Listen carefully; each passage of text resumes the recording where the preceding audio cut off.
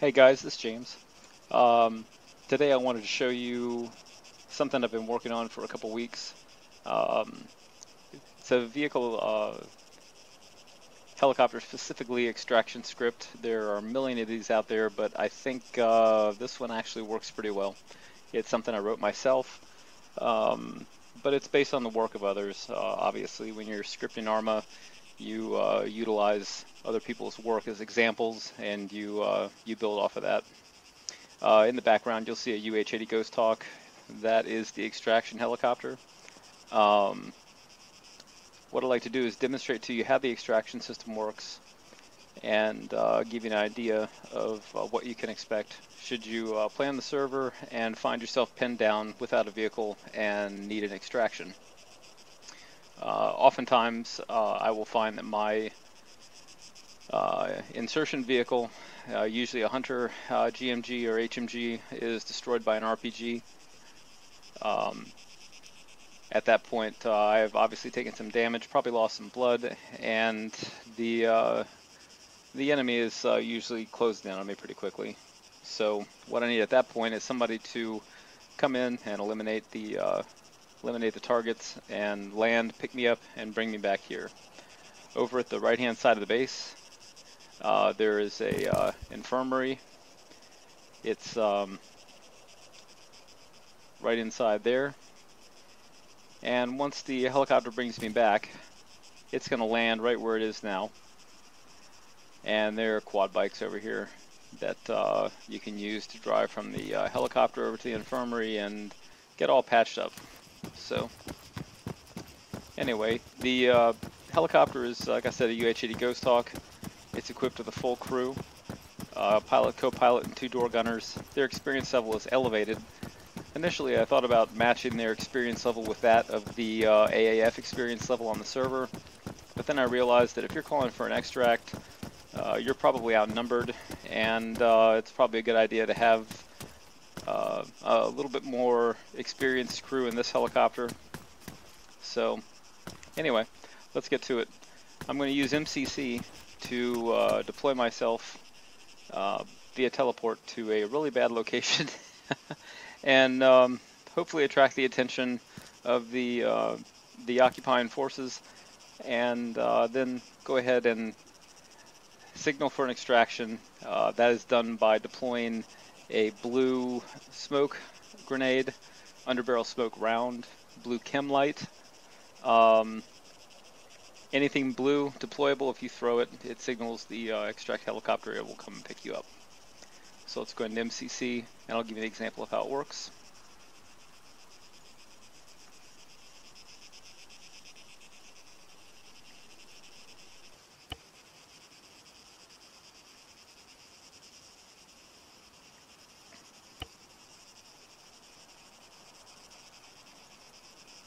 Okay, I'm going to place myself in one of my favorite locations.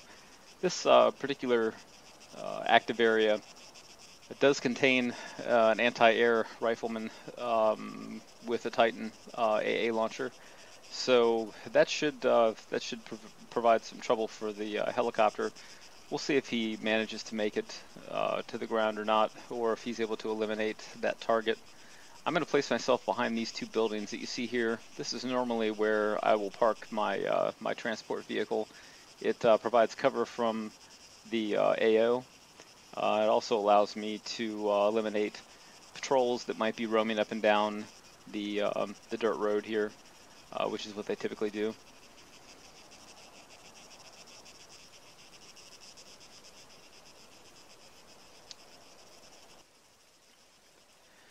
Okay, so there's my 2 buildings. Now, I don't know where the patrols are, so I do know I can tell these zones are active.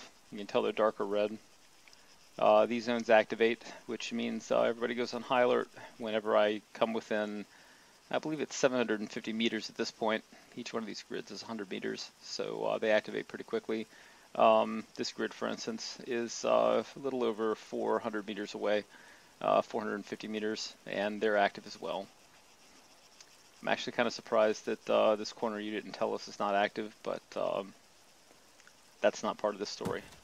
So I'm going to go ahead into my inventory and select a different optic, something that'll show me thermal signatures, and look and see if I can locate a patrol.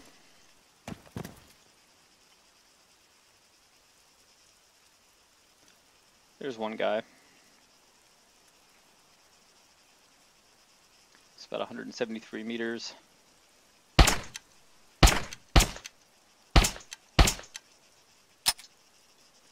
Gotta love the weapon jams. Thank you, AGM.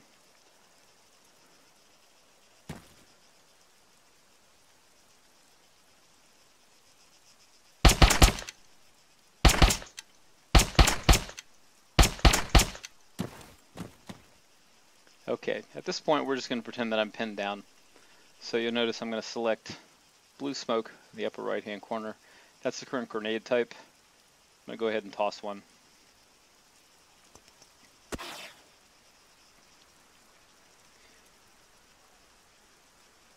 And you notice the feedback. The feedback is kind of cryptic right now. I may provide a little more detail. That feedback is coming from the crew of the helicopter. Important note is that the helicopter is going to consider the LZ to be anything within a 7-meter radius of the deployed object. In other helicopter extraction scripts, it actually uses the location of the shooter. In this case, I use the location of the deployable. So I give about 3 or 4 seconds after you've deployed the smoke grenade or whatever, and then I locate the deployable. Otherwise, it's going to be right where you shot it from, because as soon as you fire, it's right where you shot it from. You can hear the helicopter coming, and I can just tell you ahead of time he's going to have trouble. So we can keep an eye on him and find a safe location here.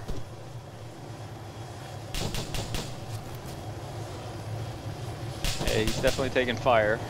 I don't see him firing back yet.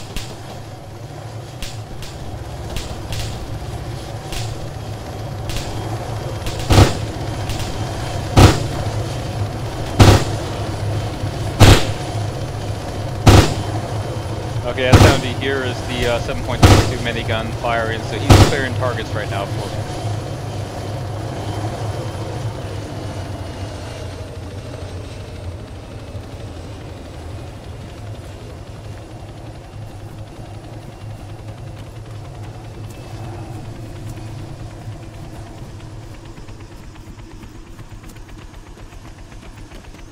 I'm going to get behind the helicopter here and give you a little more detail.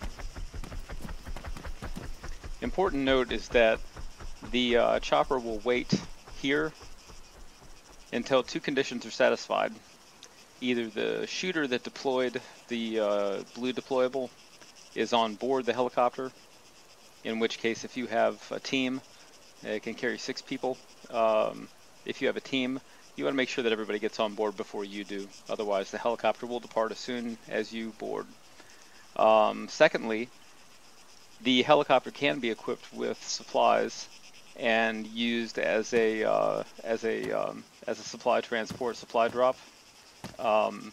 Once you are 300 meters away from the helicopter, it will consider itself abandoned essentially, and it will return to base. So the RTB feature is kind of nice in that you don't want the helicopter just to land and then you can't get to it for some reason and everybody dies and then you respawn and you're back at base. Meanwhile, your extraction helicopter is stuck out in the AO and it's standing there waiting for the shooter to get on board.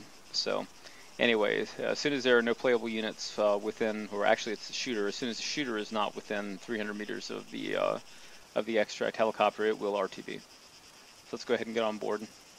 I'll switch to a first-person view here so you get an idea.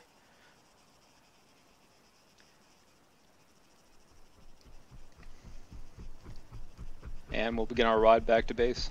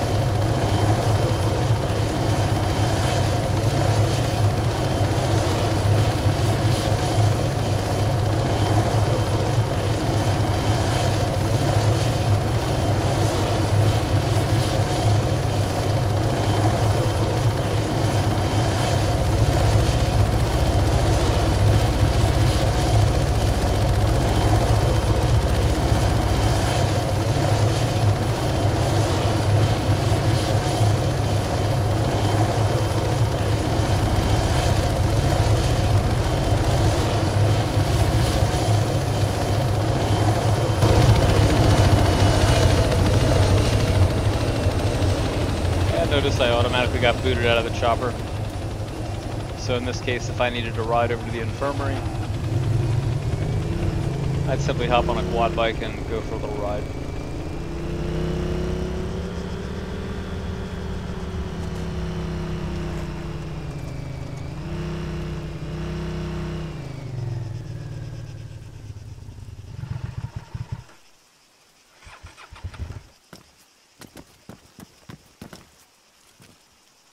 Okay, and now you see it says healing soldier. Although I'm not damaged, this does restore your health to 100%, as well as repair any AGM damage, meaning limb damage, blood loss, etc. that you may have incurred.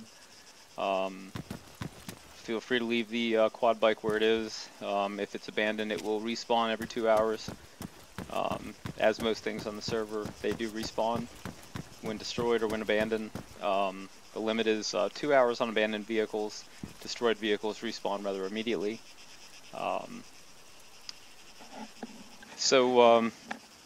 little more detail about the extraction helicopter. If it's disabled or if it's destroyed, it will also respawn and it will be recrewed.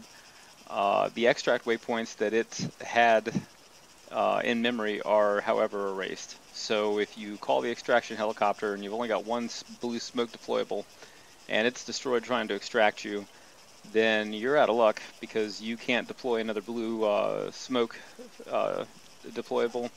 Therefore, you can't signal the chopper again. It's always important to carry at least a couple just in case, but more importantly, be careful where you deploy your blue smoke. Try as best you can to keep it in the opposite direction of the trouble. The helicopter does take care of units that are giving you trouble, but the further away that you can keep it from the AO, the more chance you have of it actually landing to pick you up, rather than circling the AO and trying to eliminate targets until it finally gets shot down. For small AOs, it's not such a problem, but if you are actually trying to clear an entire town, there's a good chance that there's ArmA running around. There's a good chance that there are multiple AA riflemen with Titans that would be more than happy to take your chopper down. So anyway, that's it.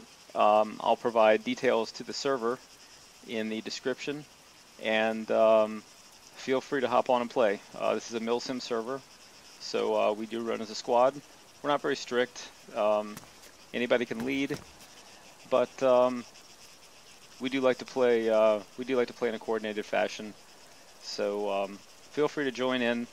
I'll list the mods required, the server address. We use TeamSpeak and Task Force Arrowhead Radio for communication. As you can see, the default frequencies are listed on the map. If you happen to join the server, here's all the information you need. It's actually on the map. So I hope to see you in the game.